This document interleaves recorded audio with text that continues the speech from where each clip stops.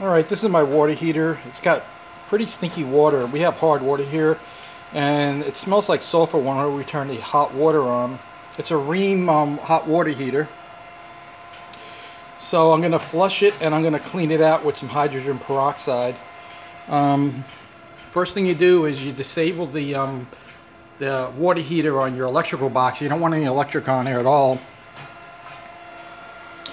Then you, if you have your valves there, you turn off the valve to the cold side, and you put a hose on the bottom, and you you see that knob on there, you turn that knob and it lets the water out.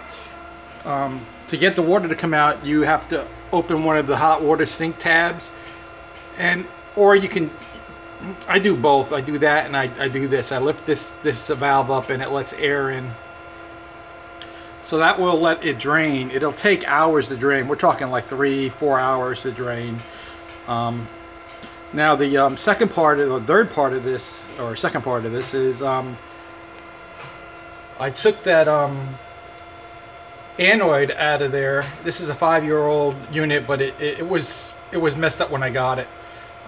It was sitting for 5 months with a bad anode in there, with a bad thermostat. So what you do is you take that anode out, and while you're draining it, and it actually lets it drain a little quicker too. As you can see on the floor, I have the original anode. It's black. It looks like magnesium. And I got another anode from Home Depot. They only had one. Lowe's didn't have any. And it's the kind that you could bend a little bit. I really don't like that kind, but that's all they had. It was $24.99. I bought 2 quarts of hydrogen peroxide to flush it out later too.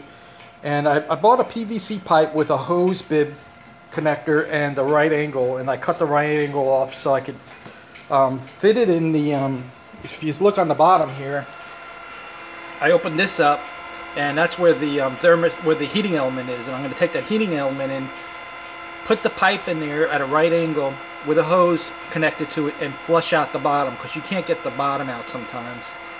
The material on the bottom, the calcium and stuff. So I figured that was something good that I can do. I seen it on YouTube at one point. I opened up the other one because I was adjusting the heater to a little bit hotter. You really want your water heater running at 120 or higher, between 120 and like 125. What I had done prior is I set it to like 140 plus, so it could kill all the bacteria and stuff in there. I set it to 140, and I left it at that for like 35 minutes, and it supposedly kills the bacteria in there. But as you know, on the top here, it takes a 1 1/16, I think, threaded bolt to pull that out. And I used my pipe wrench, my tire iron, to make a really big lever. And I also used this socket wrench here. It's a 1 1/16, I think. And it might be 1 1/4 actually. I'm sorry, 1 1/4. So for now, I'm just gonna wait for it to drain, and then I'll show you how I'm gonna create that stick here to flush out the bottom a little bit. I don't know if I really need to. What I'm gonna do is I'm gonna put this right angle over here, glue it on, and you see it's really narrow, so I can fit it in the hole. And then I'm gonna put a hose bib over here so that I can force water through and aim it at the bottom of the tank and get that all mixed up, and then flush it again a little bit.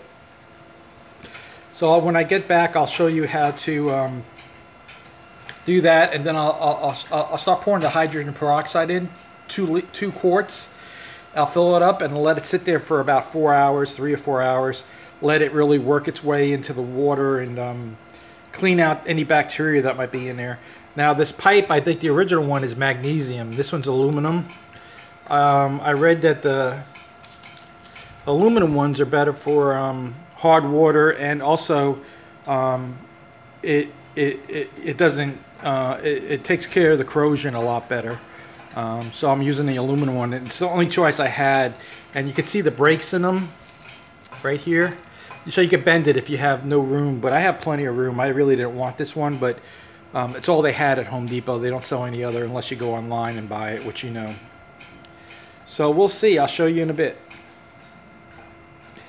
And there's the head of it, the 1 1/4. So you basically take that.